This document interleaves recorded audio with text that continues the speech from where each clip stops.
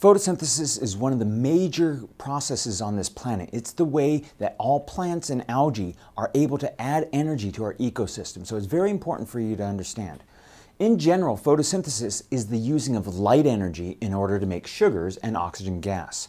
Now, sometimes kids think that plants do photosynthesis to give them the food. They don't. Plants are greedy. They're doing it to make the food for themselves.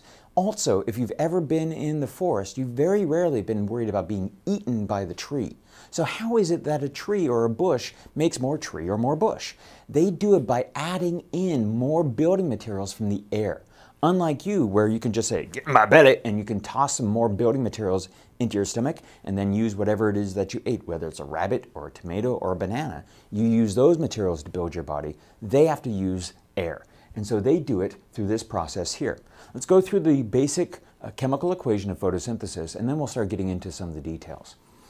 The basic equation is 6 carbon dioxide molecules plus 6 water molecules plus the energy of light. And remember, to make any chemical reaction occur, often you need to add energy, especially when you're building a more complicated molecule. You use this light energy to force these atoms to rearrange themselves to form glucose, C6H12O6, plus, as a waste product, 6 oxygen molecules. So, let's look a little bit closer at all this and discuss the chloroplast, which is the organelle of photosynthesis.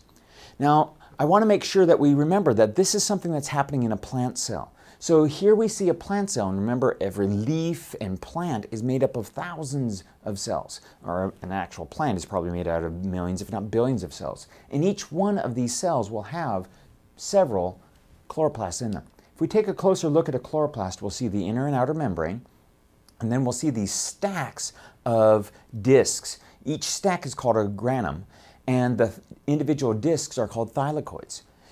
Floating around them, or these stacks are floating within this liquidy medium called the stroma. And we've got to remember these two main areas, the stroma and the thylakoid, because those are where the two major processes of photosynthesis occur. The two basic parts of photosynthesis are the light-dependent reactions and light-independent reactions. Now, those are the proper names, but a lot of times you'll notice that those are long, and scientists, like everybody else, are humans and we're lazy, and so we like to shorten things. A lot of times people call the light-dependent reactions simply the light reactions because they're the ones that depend on light. They take in the light. And Dr. Calvin is the person who figured out a lot of the steps of the light-independent reactions, the ones that don't require light. So very often you'll just call these the light reactions and the Calvin cycle. So basically what happens is that the light reactions on the thylakoid membrane, you've got special molecules that can absorb light. Using that energy, they strip off electrons and put them onto a high-energy electron carrier called NADPH. They also use the energy of those electrons to make a molecule called ATP, an energy molecule that's going to be needed later on in the Calvin cycle. Where do they get some of these electrons that they're putting onto NADPH? Ultimately, they take these electrons from water molecules. So they rip apart the water, taking the electrons that were holding the hydrogens onto the oxygen and release the oxygen as oxygen gas. Now, the ATP and NADPH are sent off to the Calvin cycle. That is happening in the stroma. In the stroma, you've got all these enzymes floating around. They grab carbon dioxide.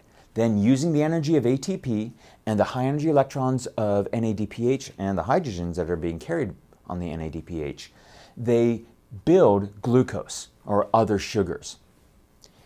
Ultimately, you recycle the building materials that you're using, and you send the now used up NADPH, it's become NADP positive, and you send the used up ATP, it's now adenosine diphosphate and an unattached phosphate ion, and those go back to be recharged by the light-dependent reactions to begin the cycle again. One last thing is you may notice this NADPH if you've done aerobic respiration, the breakdown of glucose in cells. You'll have seen a very similar molecule called NADH. I've often had my students get confused between NADH, which is used in respiration, and NADPH, which is used in photosynthesis. Very similar, and they wonder if there was only some easy way to remember that plants doing photosynthesis use NADPH. You may want to think about that for a while before you can figure out a way to remember it.